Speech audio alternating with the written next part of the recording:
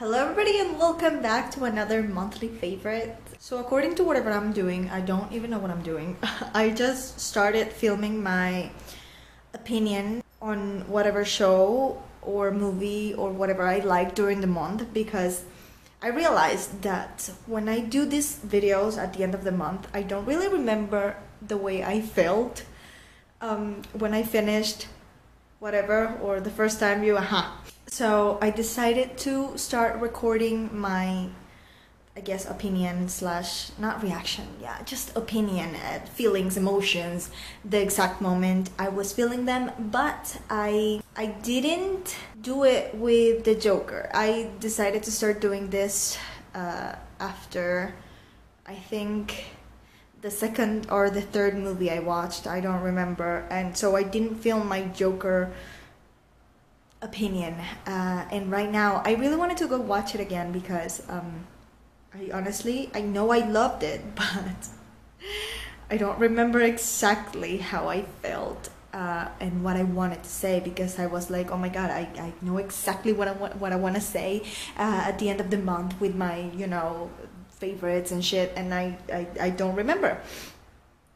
But I know I loved it. I loved it so much. I felt like Joaquin Phoenix is such an amazing actor. I didn't even recognize him. I didn't even know he was the guy from Science. Is that the name of the movie? You know, the alien movie. Because I posted a picture of him on my WhatsApp status, and my mom asked me if I noticed the lip thing. And I was like, what? The only actor I know with the lip, I don't know how it's called in English, okay, so bear with me. With the lip thing is the guy from the Science. I don't remember. It's this old alien movie. And that actor is pretty young, you know. I didn't even remember when that movie came out. And then I realized that it was actually Joaquin Phoenix, and I was like, what the fuck? Everybody was like, oh yeah, from Gladiator. I don't even know the name of the movie. I've never seen that movie. I saw Science, The Sign, whatever, and I think that's like the only movie I've seen of him. I was so impressed with his performance. He lost so much weight. No, wait, I also watched Her.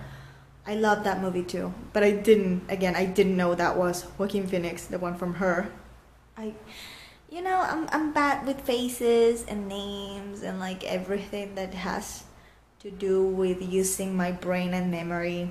You guys know that. So yeah, I was so impressed with his performance. I felt like I was actually in the same room with the mentally unstable person, you know, like, I don't know. I felt so awkward at this. I don't know how to say it, but that shit really impressed me, and the photography was just freaking amazing. Actually, after watching the movie, sometimes I'm not even in the frame. Sometimes I find myself doing the dance thing. Like, I mean, maybe I'm starting to lose it too. But yeah, this version of the Joker was fucking amazing. I hate people comparing all the Jokers and making fun of Jared Leto's Joker. They didn't even give him a chance, and it wasn't his fault that his Joker just turned out to be a freaking joke. It wasn't his fault. I know he could have done a great job if he would have had the chance, like I don't know, at least a whole movie, you know? But anyways, yeah, those are my thoughts of the movie Joker. Freaking loved it. Just got home from watching Project Gemini, I think that's the name in English, and I think it was so good. I was very excited to watch it because obviously Will Smith young and Will Smith old. Bagheera? Mente! Mente! Mente! Meme! So he should be in my favorites, right? I mean, I don't think I have shown him before. You guys know Corey, but you don't know Bagheera. Bagheera? Ay, qué bonito. He won't let me touch him still. I mean, a little bit. I could barely carry him today. See? Carry him today just for a little bit. But yeah, okay. I was just very excited to see him young and adult in the same movie. And I wasn't disappointed. I thought some of the dialogues were kind of cheesy, maybe. At one point I was feeling a little bit uncomfortable and awkward because of the dialogues, but I mean, I don't know. Overall, it was a very good movie. Also, the CGI was so fucking amazing.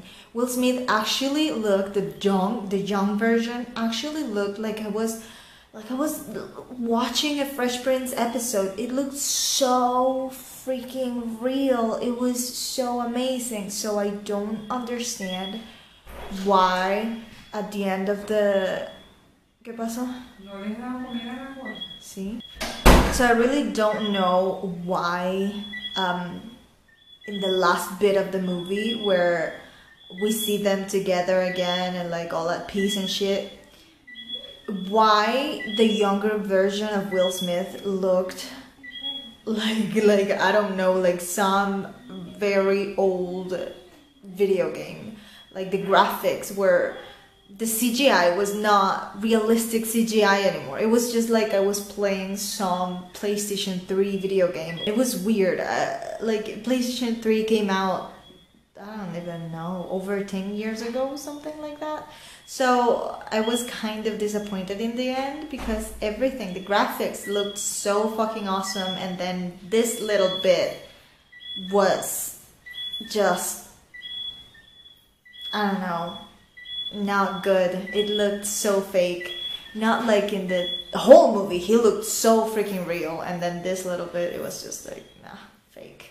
Despite the cheesy part and the bad video game quality in the end. I just got home from watching either Good Guys or Good Boys. I don't really know the name in English. The translation would be Good Boys, but okay, my makeup is a mess because I cried so hard. Not because I was sad, but because I laughed so hard. I took my mom. This is the second time I watched it and I still cried laughing. I took my mom because I really wanted her to watch it. The movie, I don't know. It's just so funny and it surprises me a lot because these are kids. The main characters are kids and they're playing with like dildos and sex toys and like really grown-up things. So I'm kind of surprised that even if it's just acting, kids would be allowed to play with that. I'm guessing their parents or their what's happening here, or their I don't know, a manager or something, they will have to sign something that allows them to use a certain kind of language and like to play with sex toys and all that stuff. I'm pretty sure they gotta know what it is if they're gonna do stuff with it, even if it's for a movie. The little kid, I think, the main one, I guess. There are three, but there's one that is like the main one of the main ones. I think he's the one from The Room, right? I was really surprised by his acting in... No, it's not The Room, it's Room. I was really surprised by that kid in Room, and I think the eyes, the eye shape is kind of the same. So I think it's the same guy. I don't know. The point is, he's such a great actor. I love that kid so much. This movie will give you a good laugh, and trust me, good laugh. I don't laugh that much, like to the point where I cry. Not that much. But this movie, it didn't fail to make me cry of laughter twice, okay? Twice and multiple times. It's so hella good, even my mom loved it. Last night I watched a movie called The Spy Who Dumped Me. I wanted to watch it because obviously Sam, I don't know how to pronounce his last name, Jamie Fraser from Outlander. So I had the movie for a while, but I didn't really have the chance to watch it until last night because I'm sort of moving out. Finally, I'm more like house sitting for someone, a family member who left 2 years ago. She thought she was gonna be able to come back this year, but things got complicated. She's not coming back. She doesn't know when she's gonna come back. So I've been moving my things, and I don't have internet either here in my house or there. Hopefully, I already hired an internet company thingy, but they said 72 hours. It's been 24. So hopefully by the end of this week, I'm gonna have internet again there. Internet here just never came back, and I am so upset about it because I haven't been able to post my The Walking Dead reaction. Whatever. Okay, so I didn't have internet, but I took my TV and my laptop and shit, and I watched The Spy Who Dumped Me, and oh my god, it's so good. I mean, it's a really fun comedy movie to watch when you're definitely bored or home alone and you don't want to watch a horror movie because you're too scared. It was so fun, and it was so weird to see Mila Kunis kiss Sam. Don't know how to pronounce his last name.